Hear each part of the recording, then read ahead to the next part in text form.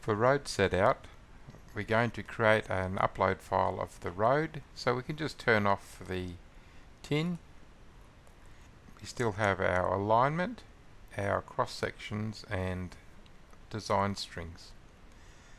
So with the Leica format, we don't actually have to pick the section strings. It will interpolate through the design strings, so we can select Survey, Leica 1200 roads. We can give the job a name.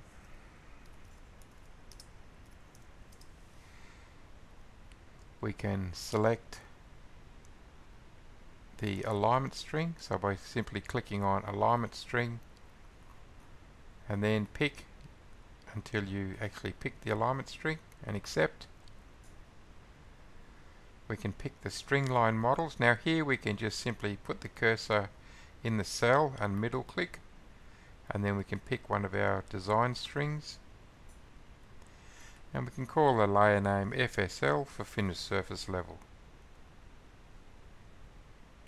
We then select Write. This then creates the database and XML files for the Leica to set out the road. Alternatively, some instruments such as the Topcon, if we select Survey, Topcon, Write RD3 file, again we can pick the alignment string, we can give it a name,